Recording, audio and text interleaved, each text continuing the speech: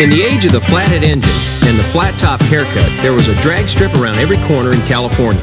Irwindale, Lyons, San Fernando. That's where Keith Black and his buddies got started in racing. And Keith always made sure, since the days of the flag start and smoking the tires down the quarter mile, that his engines always had the winning edge. Mechanical things have always been of interest way back years ago, and I used to help uncles and stuff work on engines and mechanical things. And then after the Second World War, I started racing boats, inboard boats, and they ran fairly well. And then people I raced against would ask me to work on their engines. So I'd work on their engines, and surprisingly ran better, and that's where it all started from. Already famous for his international boat racing records, Keith went on to Auto Parts and Engines, establishing Keith Black Racing Engines in 1959. It wasn't long before the famous trio joined forces: Tommy Greer, Keith Black, and Don Prudhomme. I came down to Southgate in 1962 to have lunch with Keith Black, and I didn't know a whole lot about Keith Black in those days. He wasn't the name he is today back in '62. He was basically in boats. So we got together, and that's really how it started out. It was in 1962, driving the car, and of course a fellow by the name of Tom Greer supplied the money, and Keith did the engines. The infamous Greer Black Prudhomme Orange Dragster was the result of this amazing teamwork. This monster top fueler had an incredible 93% winning streak in the early 60s. You know, I miss those days, and I kind of think Keith does too a little bit. What did I tell you? In those days, the bigger it was, the better it was. And so all the guys, including the car I just came from driving, it was a big stroke engine. It was a very powerful engine, and they smoked the tires tremendous in those days, and of course bigger is better. Well, in Keith Black's theory, that was exactly wrong. It was a smaller engine, and it got the car hooked up better. Instead of a lot of tire spin, it just went down the course and used all the power to the rear wheels. And really, I think that was largely the main reason it was so far ahead. He was just way above everybody at the time.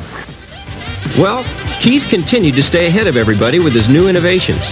In the 60s, it was the Elephant, a steel 426 motor used in Roland Leong's celebrated Hawaiian car. Then there was the Super Chief Funny Car engine, and finally, the aluminum block. And it changed racing all around. I mean, you couldn't even run without a Keith Black aluminum block. I mean, and today it still stands true. The aluminum block, you can remove the sleeve and the piston, put a fresh sleeve in, put a fresh piston back in the block, and within 45 minutes you got a brand new block again.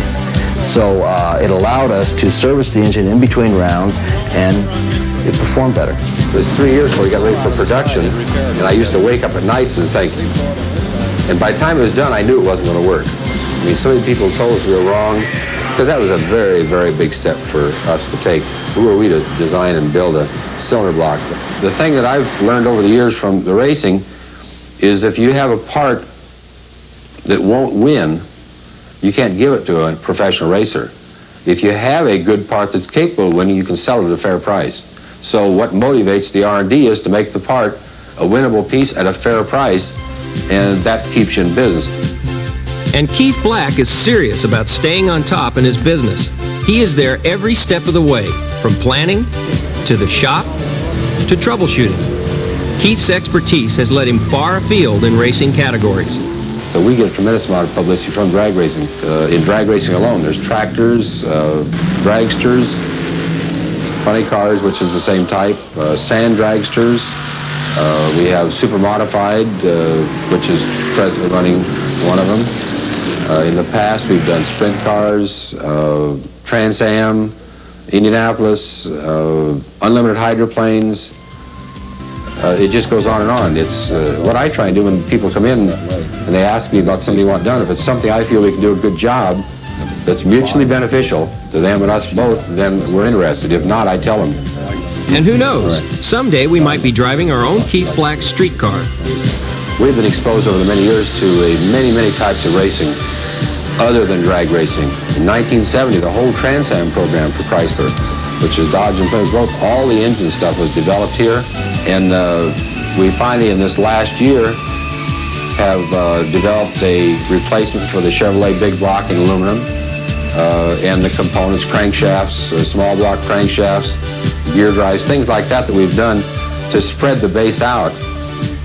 I've been fascinated by mechanical things primarily.